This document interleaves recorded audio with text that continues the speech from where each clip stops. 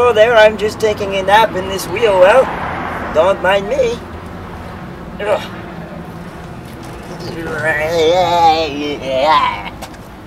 Okie doke.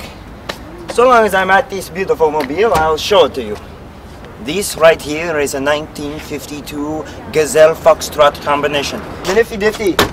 Movable mirrors, in case, you know, for extreme off-road situation. Hey, excuse me, you know, what color is your car? And, you know, somebody usually says, oh, my car is red, or my car is black, or you can be like, my car is silver and white. Come on, count it with me, count it with me. You ready, ready, ready? 1, 2, 3, 4, 5, 6, 7, 8, 9, 10, 11, 12, 13, 14, 15, 16, 17, 18, 19, 20. At the 20 hand, wheelie, whoa, she stopped. Right here is one of the best inventions I've ever heard of in my entire life. It's called the outside the car seat.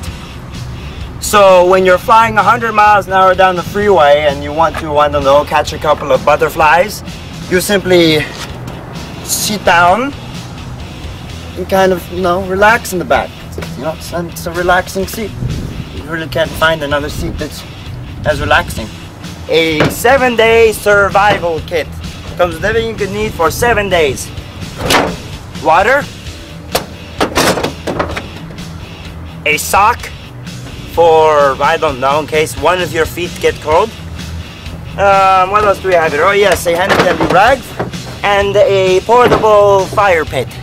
So this car can be used for $22.95, but oh wait, there's one more thing I forgot. The new supersonic bumper, fully equipped with missile launchers. This thing, like I said, it comes with everything you could possibly need in one car.